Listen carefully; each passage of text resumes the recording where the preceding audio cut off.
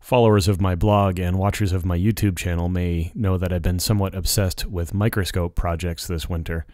And that's because I picked up this Bausch & Lomb stereo microscope on eBay, but I got it without a stand, so I designed and built that stand, and I also put a camera output on it, but I was still lacking an illuminator, and that's where this project comes in. Aziz, light! Much better, thank you, Aziz. So that is the infamous scene from the movie The Fifth Element, and when it came time to name this project, that just seemed like an obvious choice to me. You can see the most prominent feature on here is this dual ring of LEDs. So the outer ring has 32 8000 millicandela diffused white LEDs, and the inner ring has another 32 25,000 millicandela super bright white LEDs. They're spotlight style.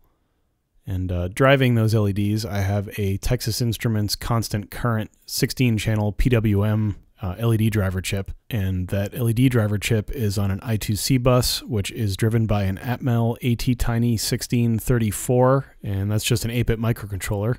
That lives over here on the left-hand side of the board, behind this white header and this encoder knob.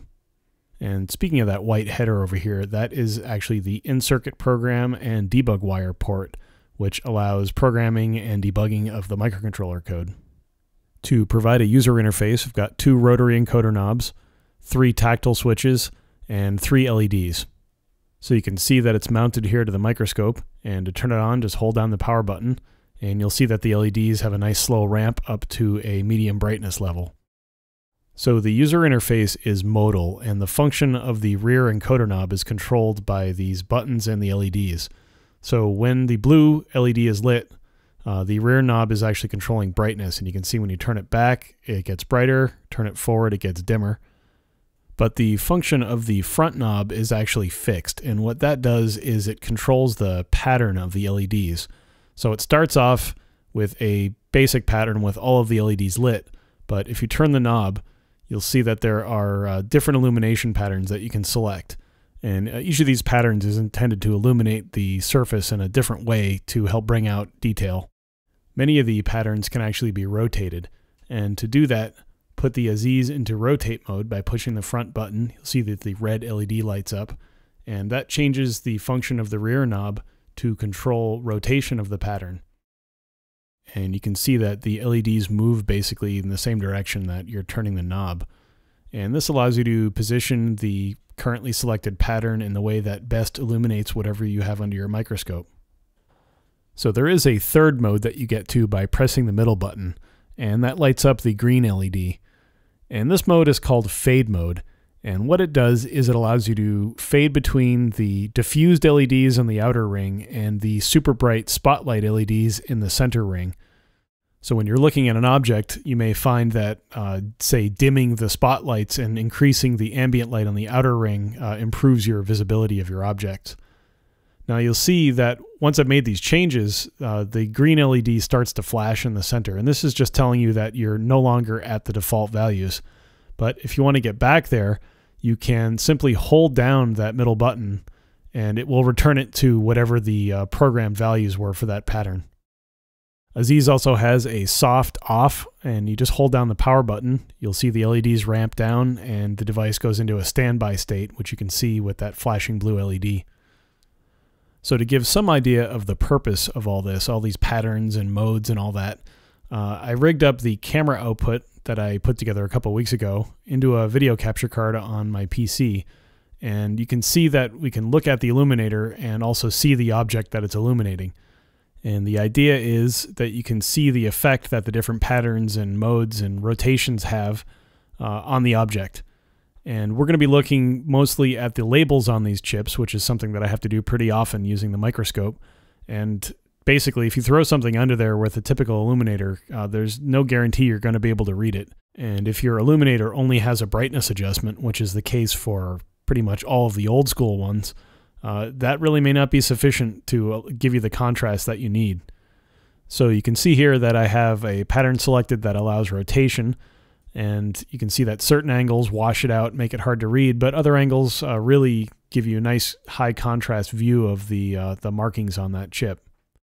So we'll take a look at this different chip here, and you can see that just starting out that that label is extremely hard to read.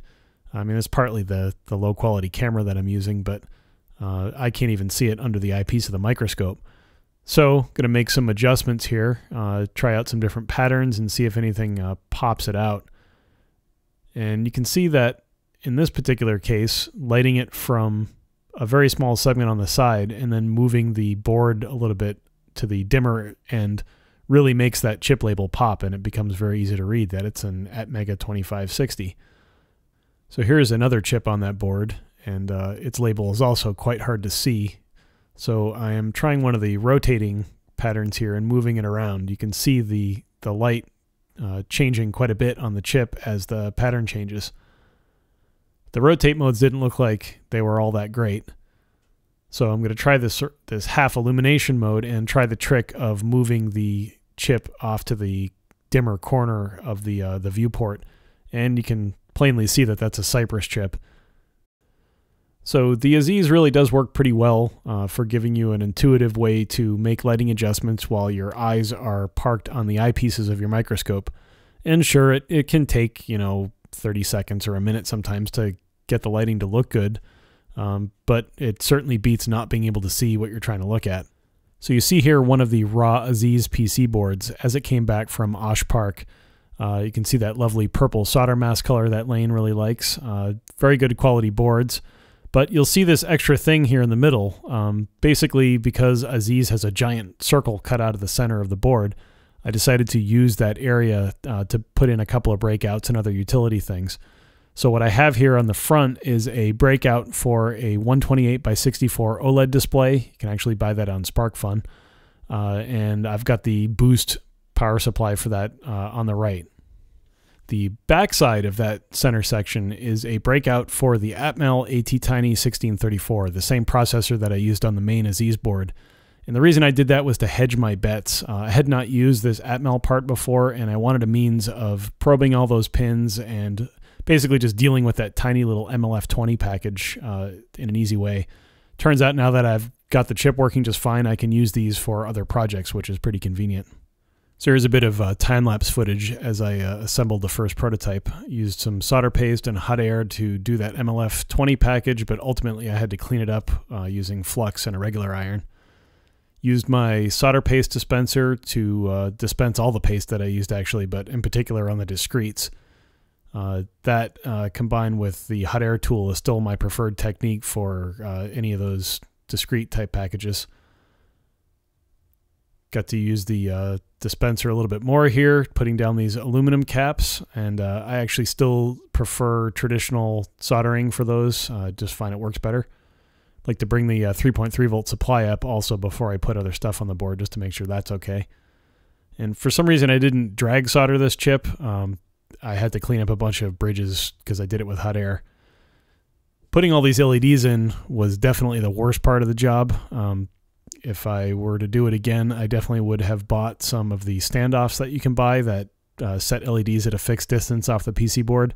As it was, I kind of had to jury rig this arrangement with some aluminum and a vise, but it worked out all right. A lot of solder connections though. It's about 128 connections with all those LEDs. So did some cleanup using my normal isopropyl and Kim wipe technique. That works pretty well. I'm very happy with that.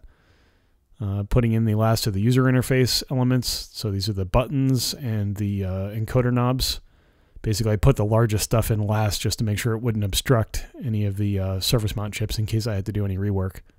So the source code for the firmware is up on GitHub, and you can find that on my blog at tangentaudio.com.